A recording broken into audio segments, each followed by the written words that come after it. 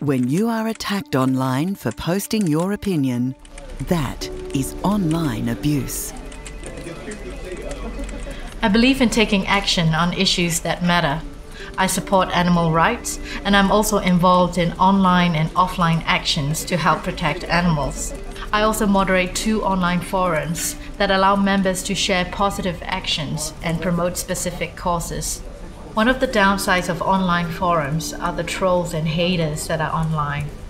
Online hate and trolling is a big issue. A lot of negative and really nasty comments are made. A lot of the comments have no relevance to the issues discussed and are personal attacks. I worry about the impact of these comments on vulnerable people.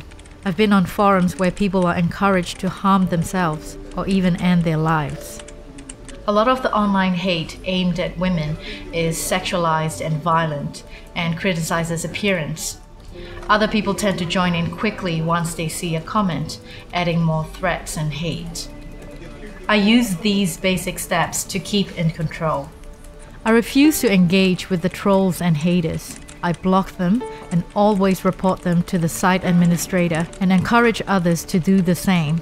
I send a message of support to anyone being abused. I have separate accounts for the 3 different areas of my life, and I don't link my accounts. My personal life, my working life, and my forum life are all kept separate. Keeping it all separate helps me stay in control. I never use my real name on forums, and I don't list my address, my workplace, or any other information that could be used to find me. I turn off location services before I go on forums, and use the privacy settings in each account. I take some breaks if the hate is too intense, and connect with friends privately.